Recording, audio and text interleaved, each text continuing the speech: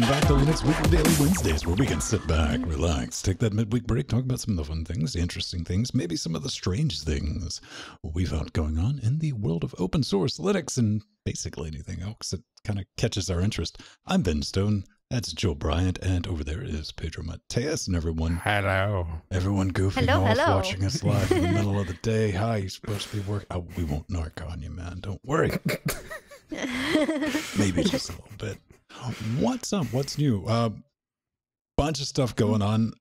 Earlier, like first thing this morning, FedEx guy shows up and he's like, "Hey, remember that $500,000 video encoder you bought like 4 months ago?" I'm like, "Yeah, Blackmagic sent it back to you. It took them 2 months.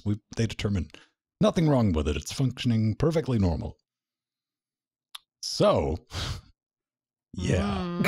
That's a thing. Oh, poor Ben. I'm going to see what I can do with like the developer side of Blackmagic, because I do have one guy there that I was working back and forwards with before I RMA'd the thing, because I couldn't spend more time. Like if it was defective, we'd never figure it out, and I don't want to spend 3 months getting that sorted out. Worst case scenario, I'm going to have to buy a new Threadripper motherboard. Looking forward to that. But back here, I am testing another blue interface that you can see. It's if I put one more blue piece of equipment into this rack, James Cameron's going to show up and try to film it. It's getting out of control, man. That's what's new with me. What's up with you, Joe?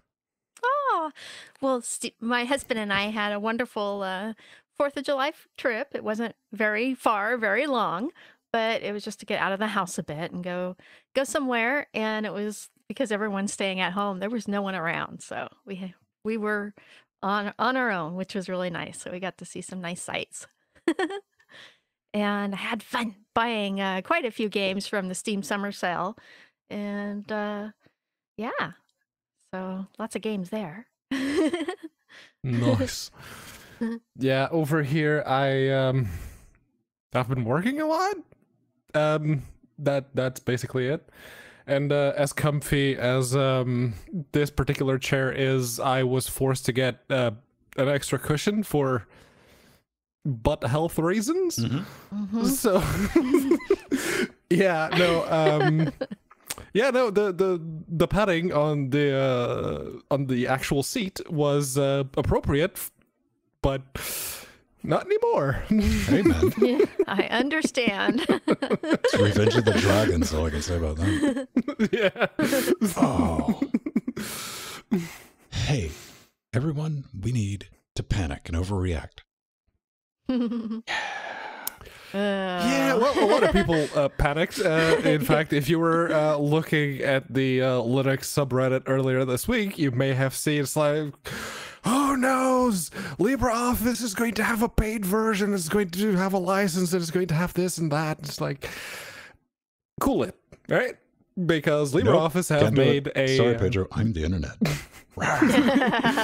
They weren't entirely wrong, but the official statement from the Document Foundation is that the LibreOffice 7.0 RC, which came labeled as Personal Edition, was them sort of kind of jumping the shark, as it were, because yeah, a lot of people freaked the heck out. It's like, oh, there's going to be a monetized version. There may be one in the future. According to their statement, they are trying to make it basically the same way that Red Hat does. They offer you a license for support. Let's say you're a big enterprise and you don't want to deal with it and you just want, you know, the liability to lie somewhere else. So you pay LibreOffice or the Document Foundation a bit of a license and they will sort out your issue.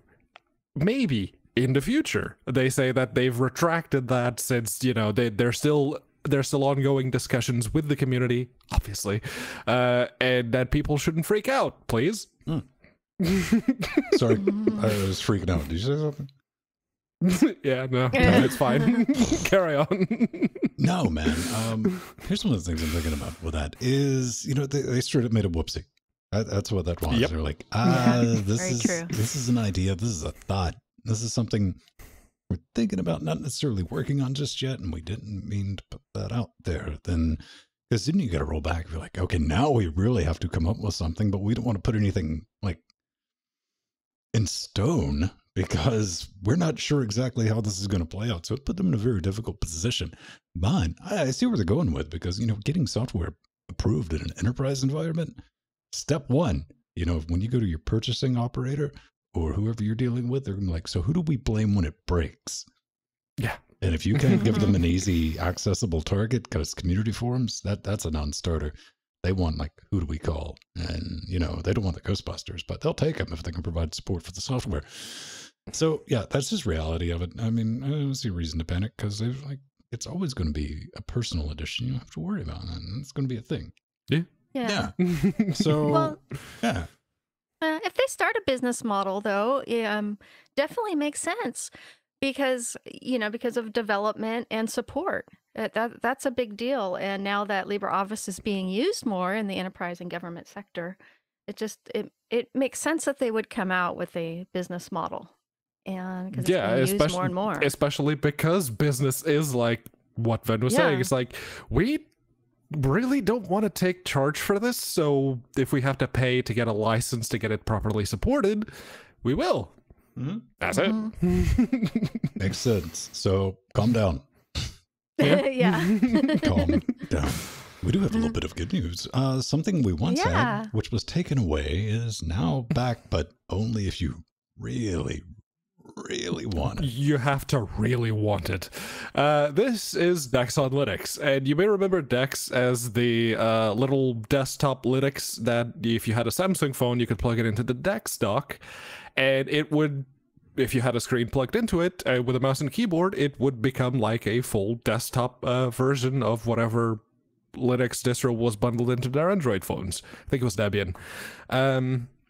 This is a little bit different. It works in a similar way, but you're not using it directly on your on a monitor directly from the phone, because that feature is going away. Samsung said that they're not going to be developing Dex anymore. But if you have a phone that did support it, you can still use it, but you will require one of these. This one's a Dell, but doesn't have to be this one specifically. It's HDMI out with a Type-C dock, effectively, that will charge your phone. And basically, if the whatever Type-C device is plugged in there is DisplayPort or HDMI enabled, then that Type-C will also carry the video signal. And on top of that, you'll have to plug in a dummy HDMI device. It's usually just like a dummy that says, no, there's totally a monitor connected here. Just give me that resolution. And then it uses screen copy, to which we've talked about on this very show, to display that signal that's being sent to the dummy device. So it's a bit of a roundabout way to go at it. I'm going to say, but it works just a little bit, man. But, you know, since Samsung, you know, they killed the Linux beta, it's really your only option. This reminds me of some Rube Goldberg contraptions that I've come up with because someone said, you can't do that. Like, give me a minute. How is that possible? And not in a good way. They're not saying it because they're impressed. They're like, what's wrong with you? I'm like, but it's working, right? See? I mean, outside of just like the thought experiment or to go through it, maybe you definitely pick up some knowledge. It'd be, you know, you got to compile some stuff from source. It might be new to you. I was down with this right up until I was like, HDMI. Nah, nope, I'm out. All right. What about you, Joe? It's just a dummy plug. Oh, I know, but it really, you know, it really does seem like a lot of work, but you know, it doesn't take too much time to do. It's just getting all the parts together and compiling the software. But a lot of people missed having the Samsung desktop experience on Linux. That was definitely a thing. And I think our own Linux Guru in chat used to love it and was sad when they got rid of it.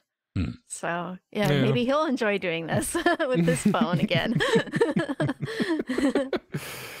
Oh, go ahead, Jill. You're going to try to make a use case for this. Oh, I'm very, very excited for this. This is the MaXX Interactive Desktop version 2.1, excuse me. And this, for all of you out there who've been using Linux and Unix a long time, this is a re-implementation of the MaXX Desktop from SGI machines running on Linux. And, it's tailored towards the graphic professionals, the CG artists and animators, and those of us who have worked in the motion picture and special effects studios. That looks very 1990s. Yep. Yes, it definitely is. Old school Unix. I hadn't had installed the previous version to play around with it. But there's some enhancements in this one, including better multi-monitor support with Zynorama, which is really cool. And this is just a really, really cool desktop, honestly, that Hollywood really needs. I'd learned Alias Wavefront on an MaXX system on my SGI machine years ago. And it was, low resource, low memory, and a really fast desktop for rendering. And we need that in the Linux world for computer graphics and modeling right now. Especially since the Linux world is now open sourcing all the things. No, I absolutely hear your side of the argument, John, but yes, we already have that and have had it for decades. I'm not talking about XFC. I mean, we're talking like After Step. We're talking about Enlightenment. I mean, if you want to ultra step. But then again, yes. On the other side of that, this is 2020, where you can buy a desktop. Not a thread ripping thing, a desktop CPU with 12 cores. 16. Yes. Or 16 if you want to get crazy with it. 3950. Yeah. Right. And you can throw 64 gigs of it. It's like, it doesn't matter how many, just run GNOME. Be drunk with power. So, this is a continuation of the 5DWM project. That's old, but I looked at it. I didn't get a chance to play with it, mainly because it's only available as, just a .sh package that you can install. It's available for Ubuntu, Debian, and Arch right now, 64-bit only. Consider getting that packaged, maybe, just make it easier to pop it in, pop it out. But, yeah, I mean, it is pretty much a straight-up clone of the old Indigo Magic desktop. That was like the first thing they had for the MaXX back in the day. But, the new thing with UTF-8 support, and gang of bug fixes. But yeah, thankfully desktops have evolved since the 90s, because I saw that and I'm like, that's horribly bad and inefficient way of doing things. It reminded me a lot of Haiku. Well, when I see I'm not knocking, because some people, this is your jam, go for it, man. I look at it through like an efficiency workflow, like compared with MaXX. If you've seen my desktop, you're like, yeah, okay, fine, but yeah, I think things have evolved. Yeah. Plus, I was always a fan of CDE. Deal with it. Yeah, CDE is cool.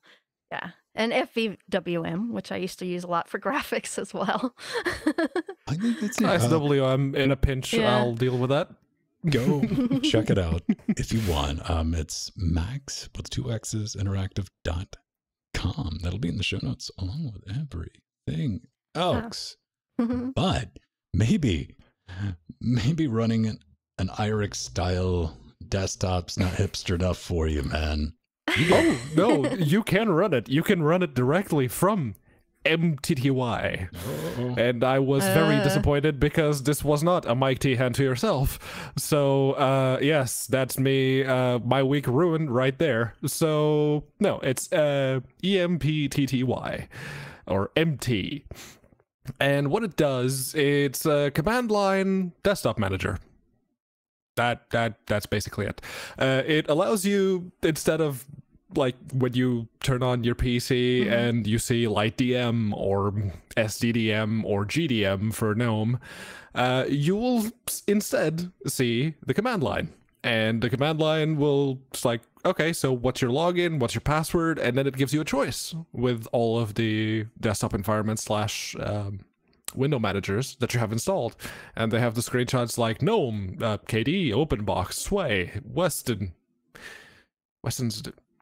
it's the window manager and the compositor. Don't judge. So, but yeah, it's just TTY DM which if you want to remove any and all overhead from even running a desktop manager, I guess. Yeah. I mean, outside of just like messing with people, is there some valid use cases for this?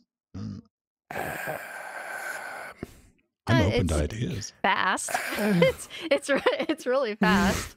It's built in Go. Yeah.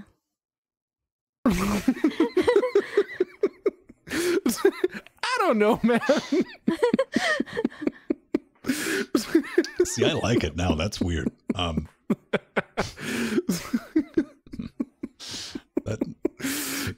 Okay, fine.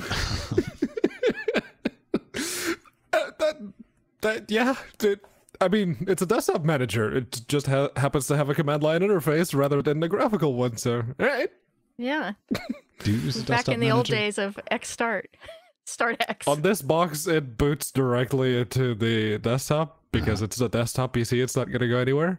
But on the laptops, I use LightDM usually. Yeah, I use LightDM on this box because there's an issue with the forceful composition pipeline that effectively adds another layer of security into logging into this box unless you know the cryptic key presses to get into XFCE4. Yeah.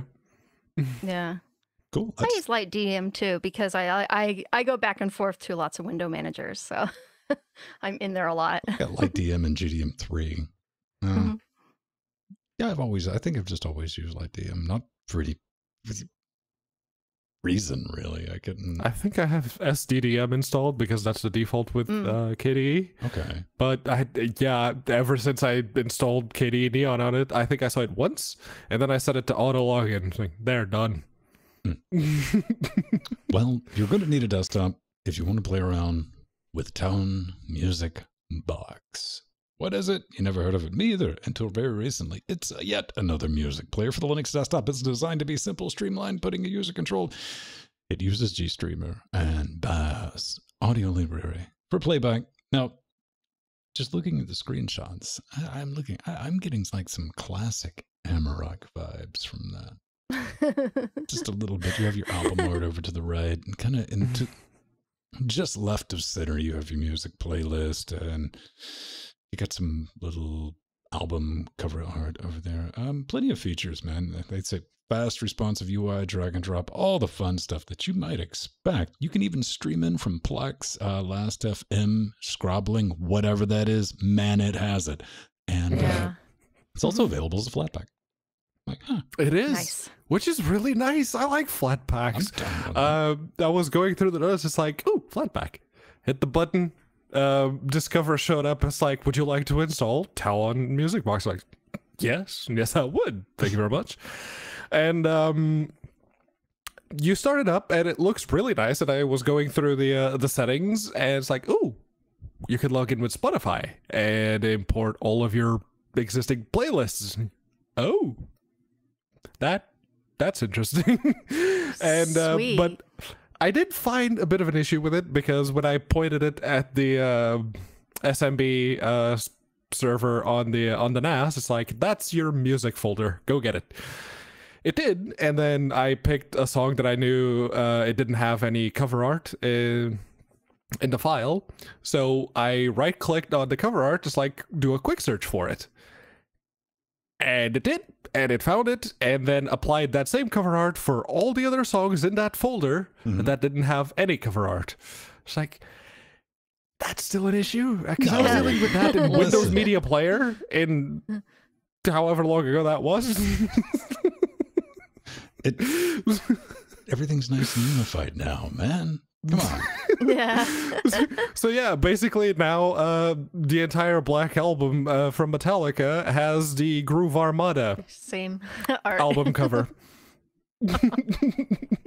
Conformity, man. There's something good to be said about that. Yeah. One of the features I really liked was the gapless playback between songs, and part of that is because I listen to electronic music, like droning synth music, and then that's nice because you don't have a gap between the tracks, which is really nice. And I love that the album art and gallery displays are much larger. They're actually a lot larger than some of the other music apps out there. That's cool. Go check it out. I Yeah. still think you both of you are a bunch of weirdos for having like local music. Like, stream it. I'm technically streaming it from a computer that's From your right cloud. underneath the other one, but Yeah. it's there. It's connected by Ethernet. I mean, yeah. No, that's cool, man. That's cool. There's something to be said about having local media. So, if there's one thing I don't put any faith in, it's online lists. Yes. Listicles, if you will. Things that are ranked. Okay, so this is really cool because it's FOSS, an online Linux news website. You know, asked the community on Twitter and the social networkings about what was their favorite Linux podcasts. And ours got included in that list of 15, which was really nice, as well as Destination Linux and Jupiter Broadcasting shows, and Linux for the Rest of Us. And That the was Linux nice. Link That Tech was Show. nice to see. It's like, oh, you're still Yes. around. Very good. Yes. Door Geek. Yes. Yeah, door-to-door geek, and he's one of our patrons as well. Yep. So yeah, there's we got Linux for Everyone on there, Linux Headlines from Jupiter Broadcasting, Command Line Heroes, Choose Linux, which isn't around anymore, but I do love that show, and of course the Linux Action Show, which isn't with us anymore. But there's just they're all my favorite podcasts, and it's just a really that was an honor to be part of this. It was really an honor that we got in there. My bad. Linux Look at those Gamecast. 3. Pedro, what are your thoughts on Yeah, so I've read the article. It's like, I asked this question on social media based on the feedback. It's like, I'm surprised there were enough people that admitted to listening to this nonsense that we made it as high up that list as we did. Yeah, I don't know. You're slightly less allergic to attention than I am. I'm like, all right, fine. I don't mind attention up to a certain point. To a point, you don't actively avoid it. I'm Neo Dodge Bullet. I'm like, I don't actively avoid it because most of the time I'm not paying attention. Oh, but I do want to say hello, new people. Hi. I don't know if you're listening, but I do know that you've been downloading for the past couple of days. Love you, Cloudflare. Thank you. That took a little bit of a jump, but you know, it's a bunch of curiosity downloads. I don't expect that tsunami wave of like, give me money to continue, hopefully. But speaking of tsunami waves of money, if you would like to help us with that and our crazy business model of like just putting stuff out there, and if you like it, amen, maybe become a patron, support some of the crazy stuff we do. We have LibrePay, we have merch, buy shirts, no fanny packs, just at PayPal. We got Wishlist, Bitcoin, that magic internet money. I hear that stuff's completely worthless. Send it all to us. Oh, yeah. Yeah. Right? It took a swan dive a long time ago. Bitcoin Cash. So, that's yeah, where you gotta save that. send it to Send us. us those useless Bitcoins. Oh. Oh man, when I think of how many Bitcoins I've just burned. I don't do that because that drives a Yeah, I lot. never really got into the Bitcoin thing, so I'm not terribly worried about that. And like that guy that had 20,000 or something in a hard drive in a computer that he Yeah. tossed. Yeah. With 100,000 or whatever it was for Wow. pizza. But I do want to give a nice big shout out to Captain Zero. As you can see, Yay. Ooh. increase the pledge to $250, making them a sea monster on our Patreon. Speaking of which, if you wonder where we're hanging out the other 6 days of the week, it's in our Discord. You get to hop in there, but at that level, you get access to our show notes. Also, you get access to the pre super shows, and we call it the creep shows. And on Saturday, an hour before we go live to the masses, we have our little production meeting. We invite everyone to come say, "Hey, I want to listen to that." Make funny jokes too, and we talk about weird stuff. Usually movie reviews and Yes. stuff just not what we normally would cover when we're live. But And if you think the show's already a bit playing fast and loose with the whole format, let's call it that. Yeah. there's no format. Yeah. There's no.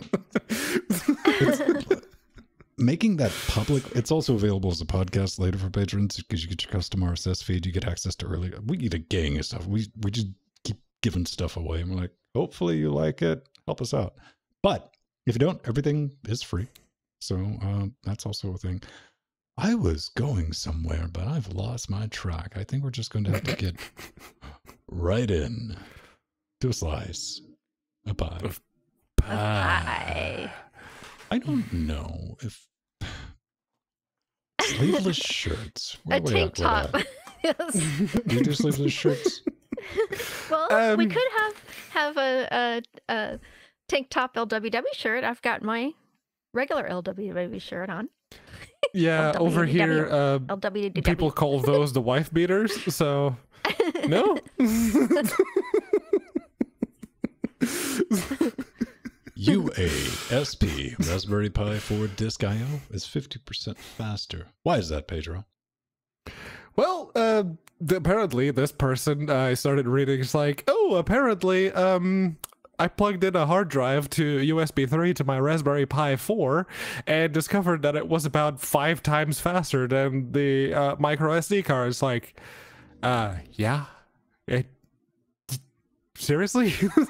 Yeah. Is this actually the thing? But no, he actually decided to take the next logical step instead of, just getting one of these little USB adapters that you plug a hard drive in, plug the other side into USB, and away you go. No. He went the extra mile and pulled the PCB out of one of the external hard drive enclosures that you can add your own hard drive to, and just made it work. And clearly, the power consumption is a little bit higher. Not a whole lot, because compared to like the UASP and the USB storage, it's, what's that, like 50 watts ish difference, give or take? Yeah. I can't count that high. Like 0.50 of a watt is like, I don't know. I mean, like the random rates, looking at like 35% faster, writes 20% faster. This is definitely something you might want to look into if you're one of those psychopaths that want to make a Pi NAS. oh yeah, Definitely. you need something like either USB 3 or one of those like interposers for the PCIe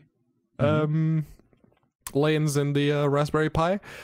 You put in one of those with like one PCIe lane, you can drive 2 SATA ports easily. So yeah. Would you call that like a bifurcated Pi NAS? Yes. Yeah.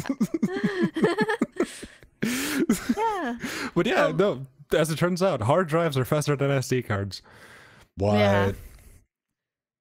And Who'da this actually makes sense, because the SCSI standard, which I have hundreds of SCSI hard drives in this room, but the SCSI standard uses constant bit rate instead of burst via controller card.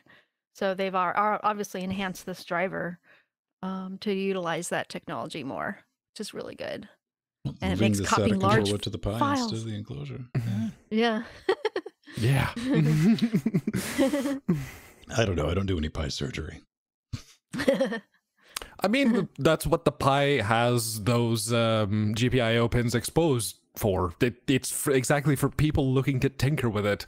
So yeah, if you can make a hat like some people already have that have SATA ports or enough USB connections for you to run a proper USB 3 bus off of it that you can plug a bunch of external hard drives into.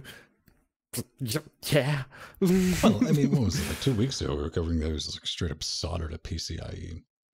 Yeah. I appreciate that. That's not necessarily my. Go ahead. What is this? This is a micro SD card. It's actually one of the dual pin layer ones I am that has genuinely shocked Nori gigs. let you have something that small. I don't put it in my mouth anymore. Yeah. But Ben loses things easily, so that's why. But the thing is, like these, this one is reasonably fast. It's got like 120 megabytes sequential writes, which is amazing for an SD card. How many onces can it do that? Yeah, the ones. It's like the moment it has like any kind of storage on it that you're storing any kind of, like, say, the Raspberry Pi OS. Yeah, no, that tanks. But the a hard drive will sustain up to 200 and something megabytes per second on a write all the time. Yep. Yeah. Scuzzy. Oh man, Scuzzy. That's definitely a interesting piece of history. But you know, everything's going over a Scuzzy bus in its own special way. I mean, the Linux kernel SATA implementation was based on the Scuzzy implementation. Scuzzy, yeah. That turned out to be a problem not too long ago. Well, I mean, if you want to get off lawns, man, the first ATA disk burners you had to like set up generic Scuzzy host emulation support in the kernel in order to get it in there. We're talking like 1996 too, kids. If you want to share your stories about having to do weird stuff with Linux, email Jill. She'll talk to you about it for hours. But if you have some real questions, thoughts, hints, allegations, things maybe better left unsaid, how can they get us, Pedro? You can get us in a multitude of ways. You can basically lasso us like you would spaghetti. Have you ever tried to lasso spaghetti? But yeah, no, spaghetti would be a good idea. The best way to do it is to go to linuxgamecast.com. You hit the contact button and you fill out the form. Make sure you pick LWDW as the show that you're sending your feedback to. Otherwise, you may inadvertently end up sending some hate mail. Yes.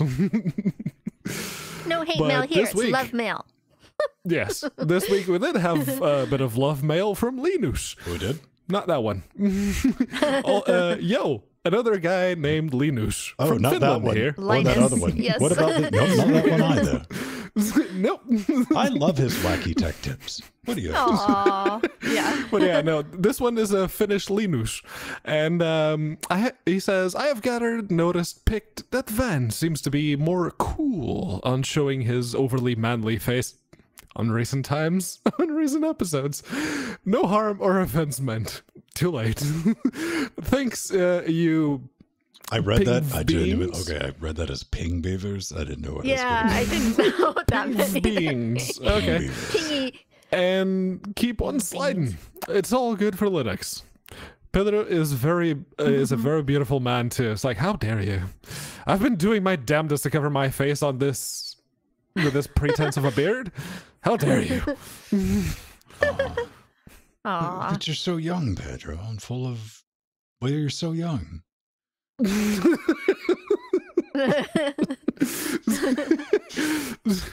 I'm 33. Oh, you're for so 2 young. weeks. You're so young.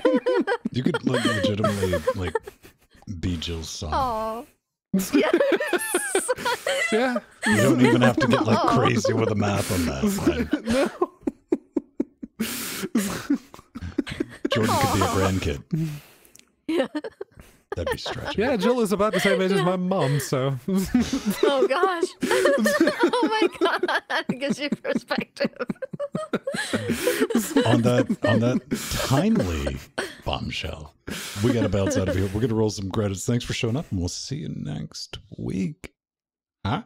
Yes. All right. We love you, everyone. Unless we all run away in the meantime. Yeah. Steve Husband says bad perspective on Pedro being our son. I'm not going to apologize. Oh, you'd be a good son. Just talk to his mom.